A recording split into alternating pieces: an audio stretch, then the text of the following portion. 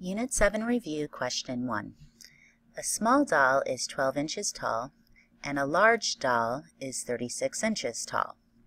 And our first question asks, how many times as tall is the large doll compared to the small doll? Okay. So I made a diagram up here just for us to get a feel, and we're comparing the large doll to the small doll. And we want to see, notice it said how many times as tall, so we don't want to find the difference, which would be 24 inches. We want to see how many copies of the small doll would it take to equal the large doll, or equivalently we'd want to know, we'll just use small, what number would we multiply by the small doll's height to get the large doll's height. Okay. Now remember, this is equivalent through fact families. If this number is missing, we could divide the large by the small and use division to find this exact amount. So we're going to find the large height divided by the small height, which would be 36 inches over 12 inches. Now notice our inches cancel, and we're just left with 36 divided by 12, which is 3. So the large doll is 3 times as tall as the small doll. And looking at our diagram, let's see that that makes sense. This is 12 inches, and notice if we have 3 copies of 12 inches,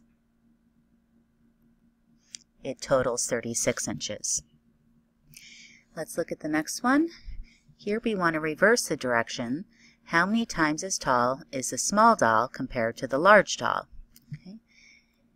So this is inverting the relationship, where now we want to see, in this case, since the small doll is smaller, what fraction of the large doll is the small doll? And that fraction is going to be our multiplier. So we'll write it as the small height divided by the large height.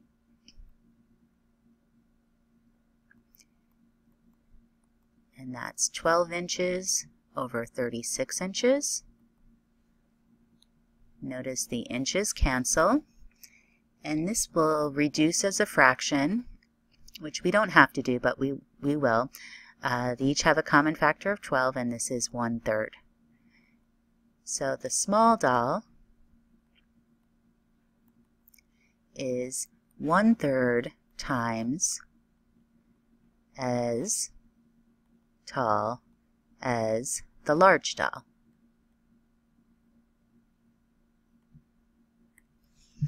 Let's look at the next one.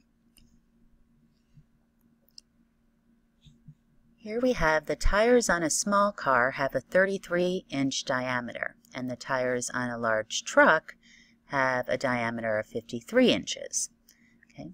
And we're asked how many times, so again times indicating a multiplicative relationship, is the diameter of the large truck's tires compared to the small car's tires.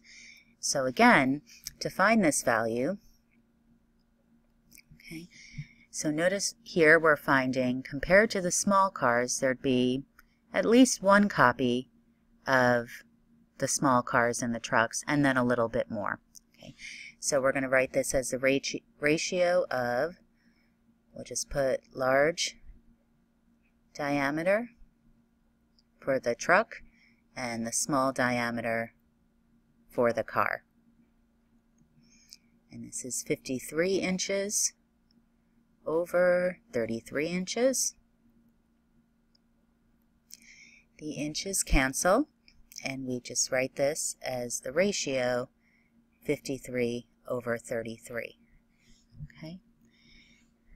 So the large cars, oh, I guess it's a truck, not a car. So the large trucks tires diameter is 53 over 33 times as large as the car. So notice here we didn't have a ratio that's simplified to a whole number, and typically in these problems we'll leave this as a simplified, this is actually simplified, they have no common factors, a simplified improper fraction. If you want to get a better feel for this, you could actually divide the numbers. Notice it's about 1.6. That means you'd have one whole car diameter length and then 0.6 of one. Okay, and that gives us a good idea, but it's not necessary in this problem. Okay, and similarly in this problem we're just going to reverse the direction. Compare the small car's tires to the large truck's tires. Okay, well this means, okay, notice it's going to be a fraction. We want to see compare the truck, which is smaller, the car which is smaller to the truck which is larger. So it should be car diameter.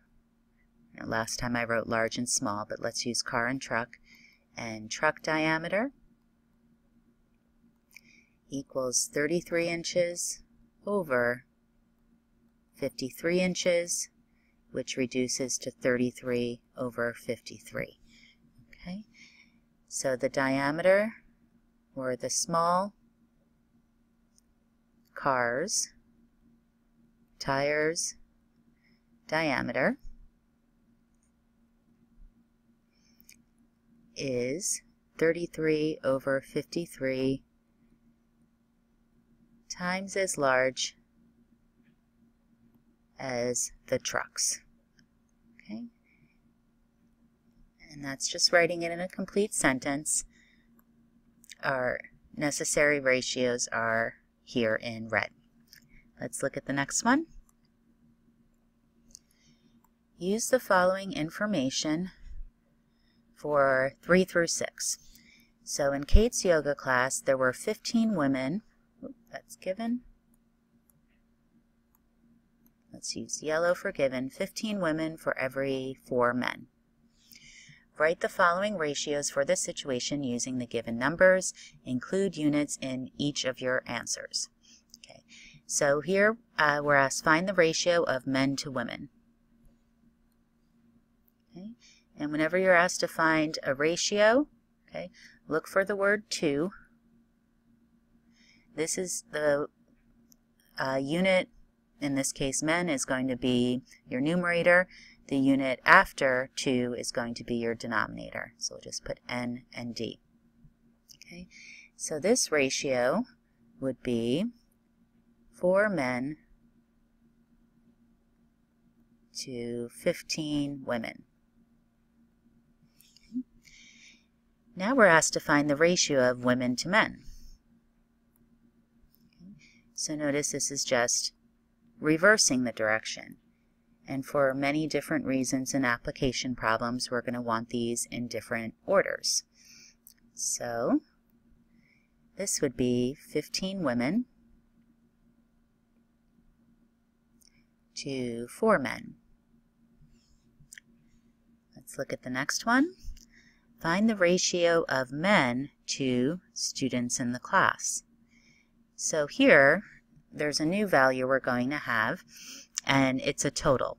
So the idea is we're given the 2 parts of this whole. The yoga class is the whole of the class, and to find all of the students we would need to sum up these numbers. So students, we'll put number of students equals 15 plus 4, or 19. Okay. So the ratio of men to the total number of students in the class is 4 men to 19 students. And similarly for the next one, the ratio of women to students in the class, or the total, is 15 women to 19 students. Just one last note. Notice that these are part-to-part ratios. We're looking at the two parts of the class and comparing them. Okay. Here you might be able to see, if we reduce this, this is almost 4, so there's almost about 4 women for every 1 man in the class. Okay. Looking at these, we could see the fraction of men or women in the class. So the class is 4/19 men and 15/19 women. Okay. And again, how we write these in application problems is going to depend on what we're looking for and what we need to solve for.